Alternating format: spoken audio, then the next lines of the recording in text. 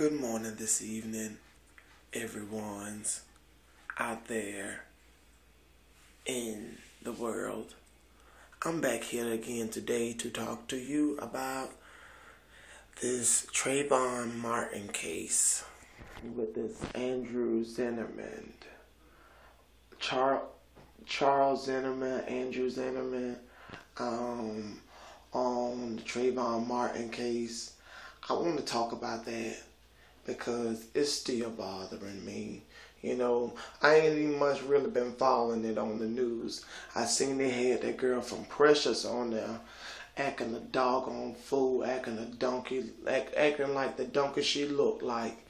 Like a Shrek donkey. And it looked like a baby Shrek, if you ask me. But anyways, how you gonna say it's self-defense when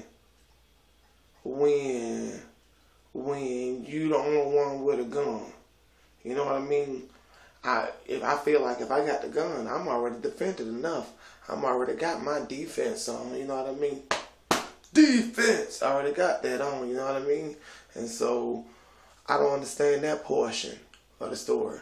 But you know, and then I don't even understand why we are even having this case when a 17-year-old child is dead at the hands of a grown man. That boy ain't did nothing. All that child wanted was Skittles and tea. He died for Skittles and tea. Are you freaking kidding me? You know what I mean? I like Pepsi and I like peanut M&Ms. That's what I want.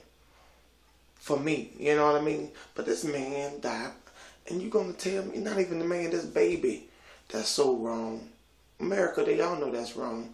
And then, what? Anyways, I'll leave Paula Deen alone. I'll make a whole nother one about that. But anyways, yeah, I'm gonna throw that in there. Paula Deen calling people niggas. This man killing up all the niggas. Seems like America is just tired. I don't know. Well, we need to pray for our president because they do not like us no more, child. These people don't want to acting funny since we got us a colored president, Barack Obama for your mama. But anyways, that's all I had to say. I'm going to talk to y'all later. Bye.